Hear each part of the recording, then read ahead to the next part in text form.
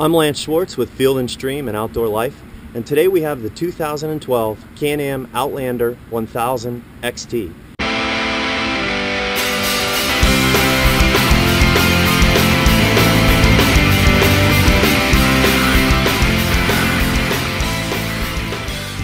The Outlander 1000 is a brand new model in 2012 for Can Am.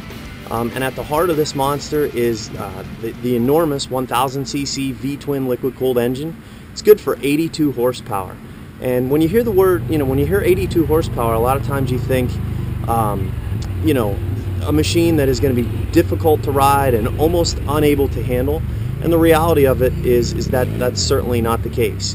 While it is certainly wild and has an incredibly high top speed, and a very experienced rider can certainly ride the wheels off of it, what you find out is that it can also be ridden really tamely too. If you're plowing snow with it, if you're towing a trailer, if you're hauling something around on the racks, that's very easily accomplished with this ATV as well.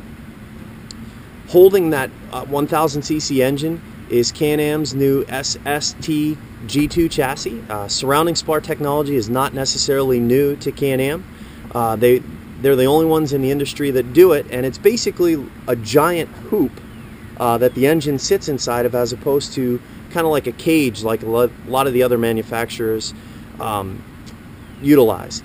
So that new chassis has been updated. It's stronger, it's more durable, and it has the ability to take the pounding that a 1000cc engine is going to go ahead and put onto it. One of my favorite features about the new Outlanders is the dynamic power steering and tri-mode dynamic power steering, which means that it not only has power steering, which was revolutionary to the ATV industry, but this is adjustable. It has low, medium, and high settings, and those are user selectable while you're out on the trail. So you can dial that steering assistance up, or you can dial it down depending upon your needs.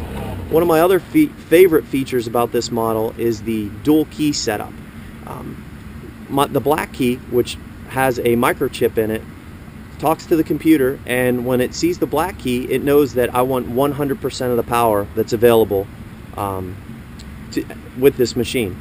If I switch over to the gray key, what ends up happening is the computer recognizes that this is not the powerful key, and it will actually tune down the performance. So if you have somebody that also rides your ATV, a spouse, a sibling that isn't quite as experienced riding an ATV as you might be, this is the way to go. You can actually give them this, and it limits the performance, which in the end ultimately makes for a much safer machine.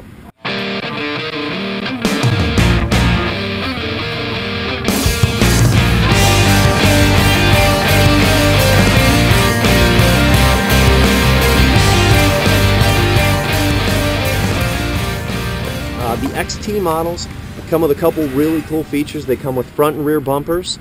They come with the hand guards that are stock and work quite well. They also come with a worn winch, and the winch actually is remote capable. So there's a little plug on the left-hand side here, and should you bury it in a mud hole or bury it at the the bottom of a water hole, and you don't want to sit in there, you can simply plug it in and extract the ATV while you're not sitting on it, even if it's in a precarious situation. Can Am ATVs have the Visco lock setup. So Visco lock is a locking differential. That's not new to the industry. Pretty much every manufacturer has their own version of it. What's different about Can Am's is it's automatic. It will feel the wheel slip, and it will use a clutch that actually applies more power to the wheel that is not slipping, and hopefully pulls you out of any situation that you might be in. A couple other points to mention: the Outlander 1000 XT comes with 26-inch Carlisle ACT tires. Pretty good tire, pretty good traction.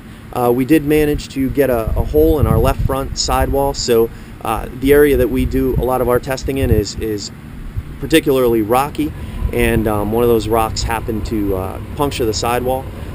Happens with a lot of ATVs, but the weight, this is a very heavy machine, so the weight and the power, I would like to see maybe a little bit heavier duty of a tire on a machine that costs $12,000. Some other things to talk about as far as the ride. I love the brakes. The brakes are very powerful. The left lever actuates all 4 brakes. There's actually a foot pedal on the right hand side that brakes just the rear. In the future, I'd love to see a separate front brake.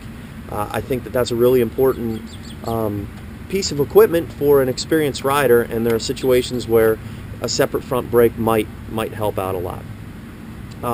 The ATV is large and it's heavy, but it doesn't feel large and heavy, which is a great thing.